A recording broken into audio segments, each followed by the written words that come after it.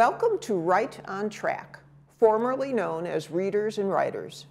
We are still brought to you by the Publishing Club of Laguna Woods, and I'm grateful for their continued support. The change in the title is to signify an expansion of the diversity of people and topics I will introduce on this show in the coming year. I will still cover local authors and their books. However, I will also include other creative endeavors such as art, music, and most important, the art of living the best life possible as we age. It's January, and generally the coldest month of the year in the Northern Hemisphere, even here in sunny Southern California. The holidays are behind us, but there are still good reasons to have friends over for dinner. Socializing and social connections improve sleep, well-being, and overall quality of life. If you are stressed or depressed, socializing can help you feel better. Add good food to the mix, and you have a recipe for a great time. Yes, cooking and entertaining seems impossible, or at least incredibly difficult and stressful. Most people find the idea of hosting a party is something to be avoided. To some, it can be more terrifying than an emergency root canal. What kind of a person wants to entertain, plan a party, cook? Well, I know just the person, and that person may be able to help you.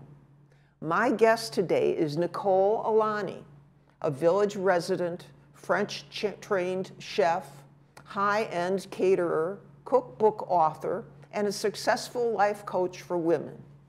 She has also done some acting and written a one-woman play that you can see on YouTube, which I understand is a very good play. It was featured in the Theater Guild of Laguna Woods as a fundraiser.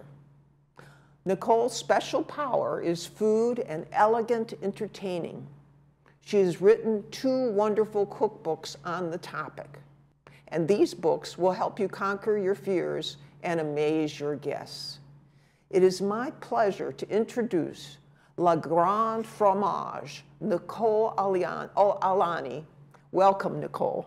Hi, thank you. I love being introduced as La Grande Fromage. You do the French so well. I was worried I wasn't going to do it well enough. Fine. So how old were you when you began planning menus and cooking? 13. I opened, I know this sounds crazy, if I didn't have people still around who were witnesses, I wouldn't believe it myself, but I wanted to make money when I was a little kid, and babysitting didn't seem to be that lucrative.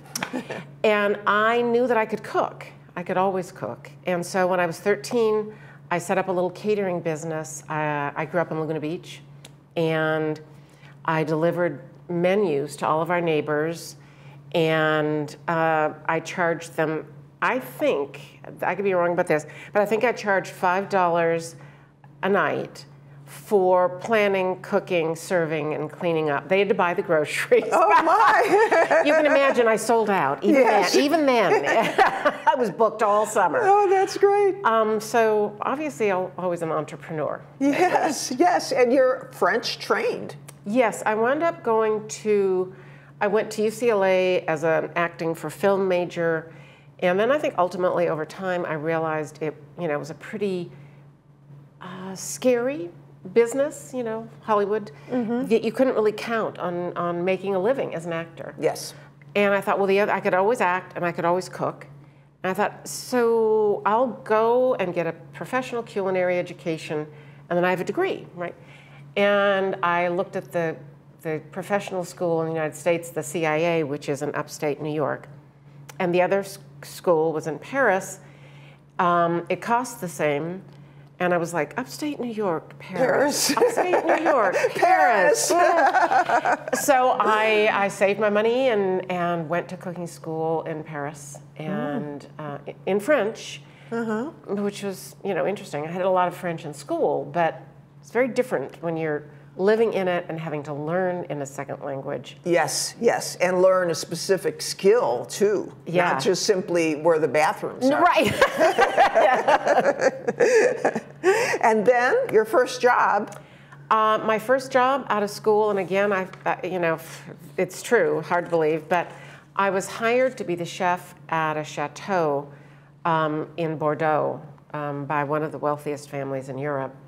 And they used it for symposiums and, you know, educational and artistic retreats. And we typically served 40 people for dinner and, well, breakfast, lunch, and dinner. But I was responsible for lunch and dinner, but a big crew. I mean, this was a full-on professional restaurant setup. It just happened to be in a private chateau. Mm. And you met Julia Child. I did. The very first day, my first evening that I was producing the meal, I was so nervous. I was about ready to explode anyway. And the madame of the chateau came in at the last minute to say, "Oh, Nicole, you're American, huh? So I imagine you know the name Julia Child, huh?" I said, "Yeah," and you know, I just basically wanted her to leave. I'm like, you know, I'm already just drenched in sweat. Yeah. And she, "Well, she's the guest of honor tonight, huh? Isn't that exciting for you and President Mitterrand?" Oh, and in all honesty, I stepped out into the herb garden and threw up briefly. I'm serious. I believe you. It was a complete nervous overwhelm. Yes. And kind of came back in, washed my face and hands, and served the meal. And then Julia Child, being the person that she is and was, and she became a friend and a mentor over the years in this country. Mm-hmm. She asked to speak to the chef. She heard it was a young American woman, and she asked to have me come out of the kitchen, which was not done in that kind of very formal, it's a black tie place. Mm-hmm. And so I was sort of drugged fearfully. I kept saying, no, because I was in a dirty apron and sneakers and not. Yes. And this, anyway. That's how chefs look. Right. And there, you know, the meal is served by butlers and tails. Mm-hmm. It's that kind of a dining room. Yes. And she just insisted, and so I went in and had a sweet little conversation, and over the years, she became a real mentor, a real role model. Oh, that's a wonderful story. Yeah. Yes. And when we spoke earlier, you were also telling me that you did a state luncheon for Queen Elizabeth, and that was here locally in Los Angeles. Yeah, and I was the director of catering at the Los Angeles Music Center, which at that point in time was the largest catering operation in America, which is not a good thing, really. And all of the state occasions for Los Angeles and Southern California were held. It was the official venue. Mm-hmm. And so I did a lot of a lot of every kind of royalty and all the seated presidents in those years. But I have to say the event for Queen Elizabeth was the most fraught. I mean, there were so many people.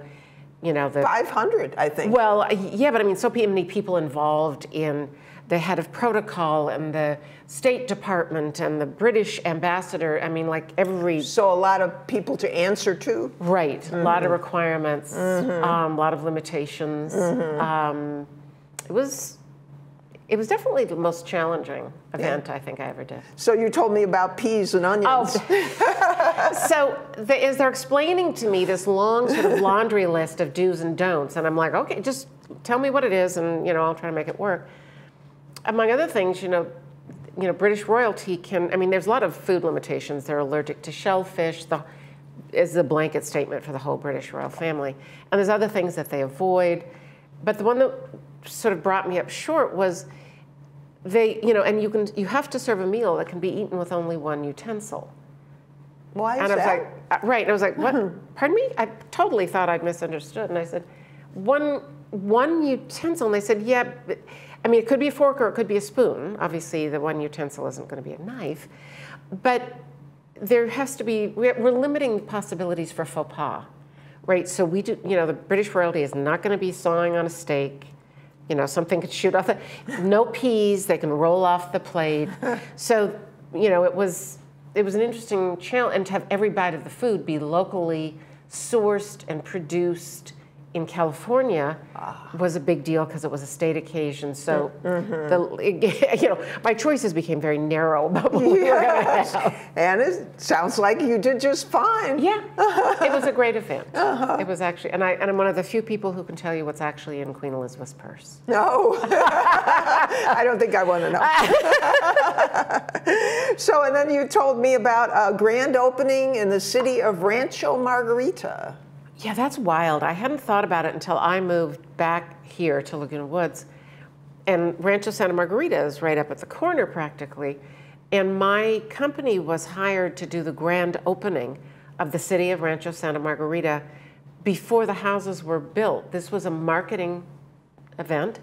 And there was like one model home by each of the, I think there were 6 or 7 developers. And they each had a tent adjacent to that.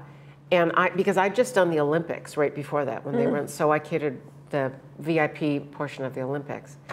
And so I was used to transportation, and so I hired the same bus company that had taken people around the Olympic events, because we set food up in all 7 of these locations, and then people could come, 10,000 people attended this event.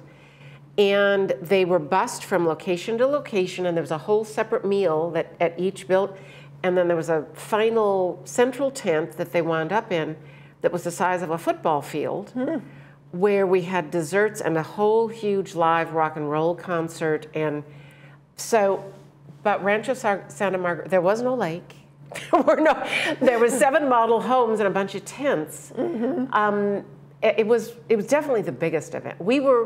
They built a tent for us to cook in on site because this was so huge. And I was there with a crew of 30 or 40 chefs and trucks and refrigerators and tents for a week there on site, prepping all of this. My. So you were supervising all these people? Yeah. So you had to envision this whole event in terms of the food? Oh, 100%. I mean, and that, catering at that level becomes more like being a general in the Army. I mean, I had the job because I was a chef, and I planned the recipes and the menu and stuff, but that's a battle plan. I'm saying nobody's making that food by themselves. You 30 guys over there are on the roast beef. You 20 people over here, make sure the chicken turns out, right? Yes.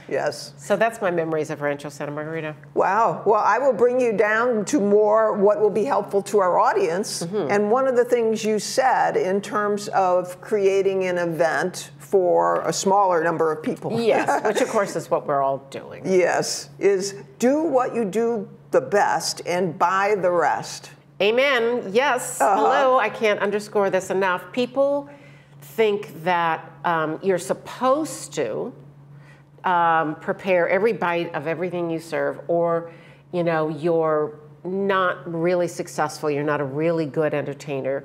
And I attribute this to Martha Stewart's influence over the years, frankly. But what every good caterer does, and I was one, and lots of my friends are too, is you do what you do a really good job at. And if, let's say in your case, if what you do really well is lasagna or pigs in a blanket, I mean, it doesn't really matter.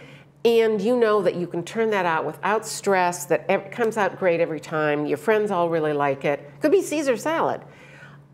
You focus on that, because the big clue for making entertaining something you're going to do more than once every 5 years, which is the point, as you say, it's good for our health, it's good for our mental health, it's good in every way to have socialization. It is to set your goals for something you're going to be able to enjoy. So I was telling you, I'm having some people over on Friday, and I finished the main dish this morning, put it in the freezer, because I don't want to have to mess with it. I want to be able to take this out and bake it and just spend the time the day of my party, setting the table and opening wine or whatever, and so that I can be fully present with my guests, because that's the fun. This is not a show. Is the fun. This is not a job. Yes. So what's fun for you?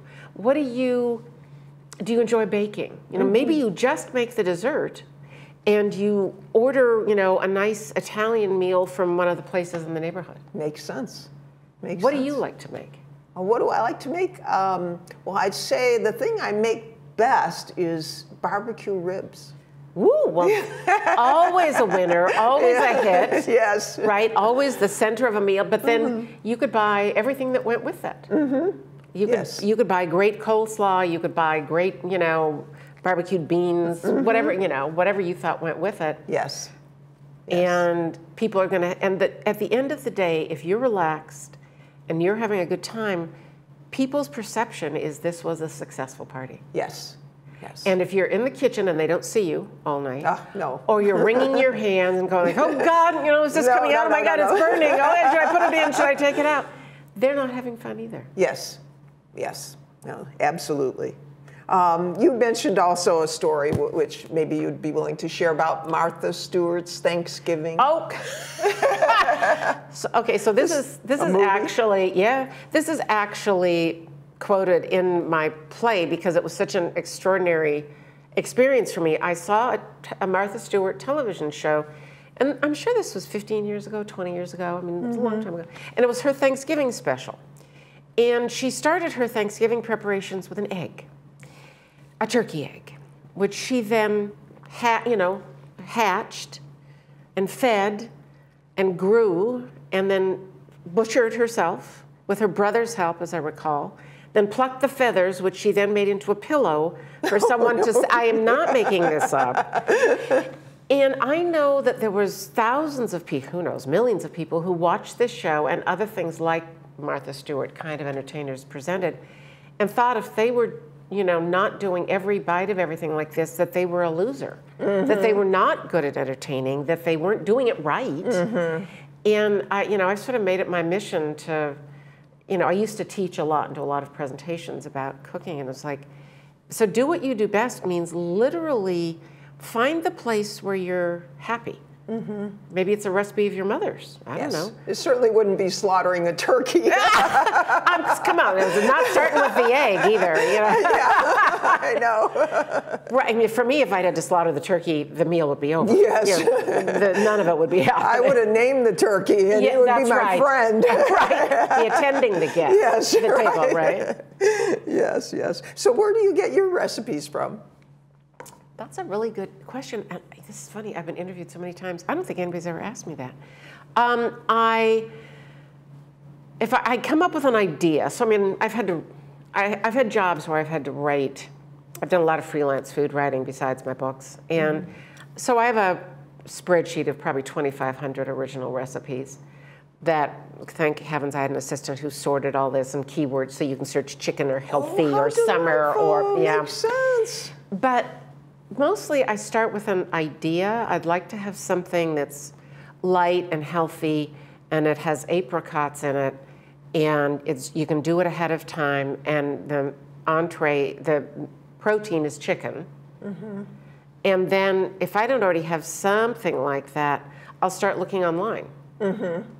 And, like everybody now, right? I presume. And I'll look and I'll see, look, this person, they braised it. This person was roasting it first. This person used dried apricots. And I'll start, and this is how every recipe there are no absolutely original recipes. Yes. This is for thousands of years. We've all been, I have something in a restaurant that I love, and I'm pretty much capable of exactly duplicating that. Deconstructing. But that's not my recipe. I'm copying something I had, and then writing it up so maybe somebody else could also make it. So, don't ever feel shy about using somebody else's recipe. Find cookbooks that you love. You'll find certain books or certain websites, certain podcasts that you can tell you really like this person's palate, the spices they use, and I mean, I'm really concerned about healthful eating and cooking. So, there are websites or authors where everything is so fried and so over-seasoned, and that it's probably delicious, right? But I just know I'm not going to make it. Yes, yes. And so there are, and now there's so many podcasts that have got great recipes, but. Well, and to change the focus a little bit, you have somewhat of a sad story, at least the beginning of a sad story, and then a kind of a happy ending. And that was the death of your husband 25 years ago, approximately. Yeah. And that was a big changing point in your life for many reasons. Would you share that story? Sure. I mean, that's really, clearly it was the hardest time in my life. He was diagnosed with a terminal illness, and they told us how long he had to live. And in fact, he lived that time. But I wrote my play, which is called Le Grand Fromage, so thank you for that, and you can find it on YouTube. Because so many people over the years had said that what I went through was so scary to them to even witness. Because when I was, the short story, because we don't have too much time, is when I was 50 years old, I wound up with no home, no job, no career. And no husband. No husband, no stability, no safety net, nothing. So I was 50, so I had basically to sell our home and get out in just, a very brief time after his funeral. And I lived in Laguna Beach at that time. And like many people would think, it's hopeless. At 50, I'm going to start a whole new career and a whole new life. I have nowhere to live. I know nothing. I had a car and a big dog and a cell phone and a laptop and some clothes. And I was 50. And I thought it was hopeless, but I had, necessity is the mother, right? Yes. And a friend gave me a gift certificate for life coaching because nobody knew what else to do to help me. And I tried that, which is ultimately why I became a life coach many years later. And that person and that experience is how I know that this saved my life. I mean, I was not physically ill, but... No, but I understand. And I ultimately, through working with her, and this sounds like a very eccentric solution, but I thought, well, the answer to this is I'll just write a book, which is not very practical. But I was very lucky, and it worked, and I would never have had the strength or the focus to complete this without it. The final manuscript was due a month after my husband's funeral, and I called her and said, I can't do it, I'm out, I'm done. I guess I'll have to send back my advance. I can't do it. And she had sort of an intervention with me and basically just read me the riot act about your husband is dying and you're not. So once he's gone, if you haven't written this book, you're really going to be in deep trouble.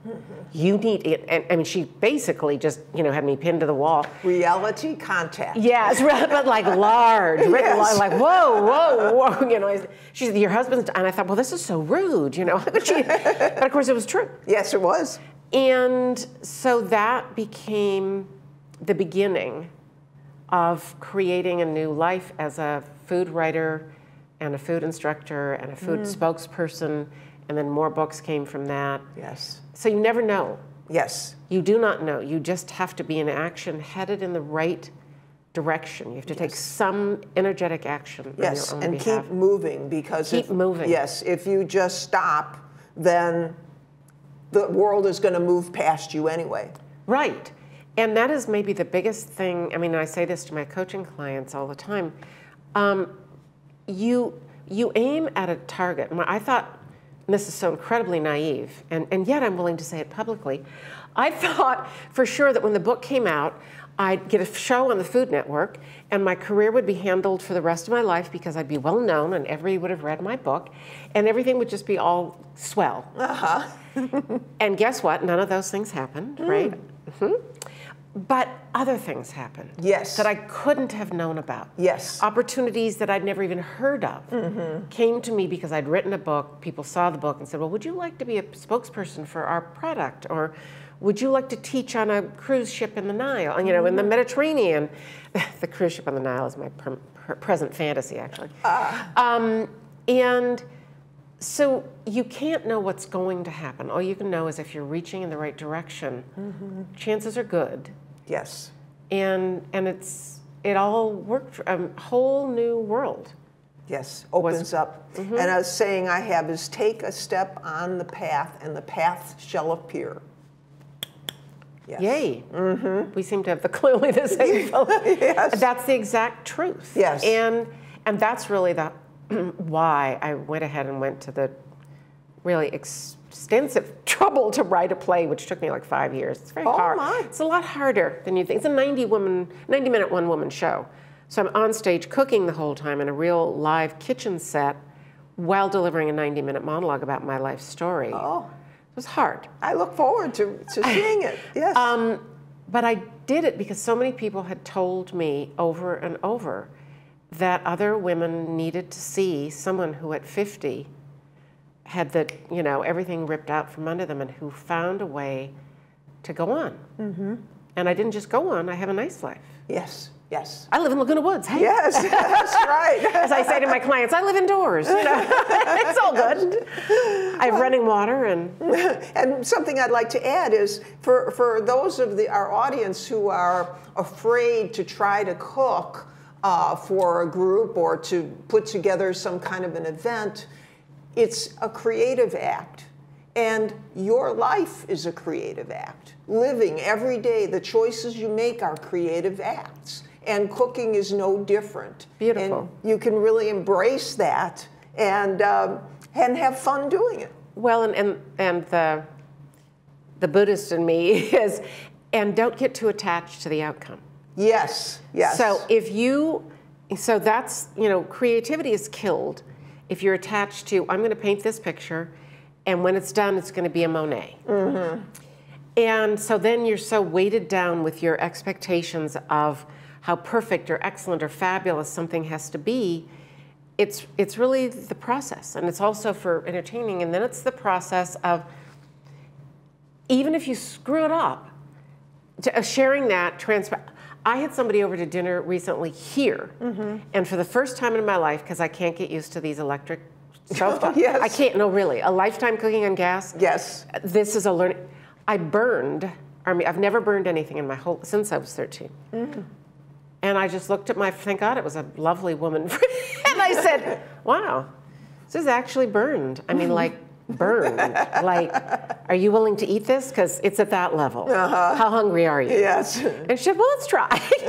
But that's still a social experience. Yes, it is. She probably feels closer to me now, I'm going to guess, because I don't seem like some intimidating chefy person. I screwed it up just like she could, and we had a funny time. We had an extra glass of wine. Yes, yes. And we want to support each other in our adventures, whether they succeed or fail. Yeah, beautiful. Yes. Oh, very, very good. So I just have one more question for you, and that's if you were going to throw a party, for let's say 6 people in January, what theme would you pick? Oh, a theme for well, January to me is always about regeneration, sort of, and beginnings. But that can, whatever indicates, it's also a hopeful time to me. Yes. I do my review at the beginning of January with where am I at with my value. I don't, set a list of what I must do, but I don't associate particular, obviously it needs, to me, food always needs to be really seasonal and local. So, you've got root vegetables, and maybe it's a heartier meal, and maybe it's something like a really rich stew, which again, perfect entertaining dish, whether it's lamb or beef, you've made it ahead of time, and those kind of recipes are actually better if they're made ahead of time and either frozen or reheated.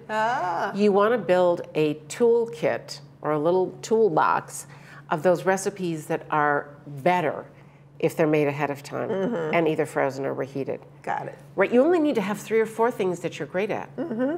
Really, Yes. to be a really successful entertainer. That makes sense. So you've got ribs. Yeah. Okay, they're always good in January. Yes. They're good in the summer.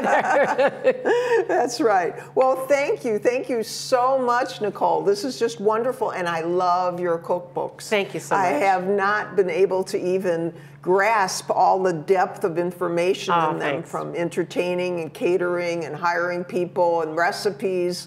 I tried. It was apparent, and the artwork is also very good. He's a wonderful, wonderful sort of world famous cartoonist. I was lucky enough to. He does lots of cartoons, and the New Yorker and New York Times and Women's Word. Yeah, Gary Hovland. Yes, very good. Well, so this concludes another episode of our new show name, Right on Track. And I'd like to thank you all for viewing. And as you know, we're on Monday at 10:30 a.m. Yeah, and Thursdays at 4:30. And hope to hear that you've had a good time here. Reach out to me, please, through the Pub Club website. And have a wonderful January. Thank you.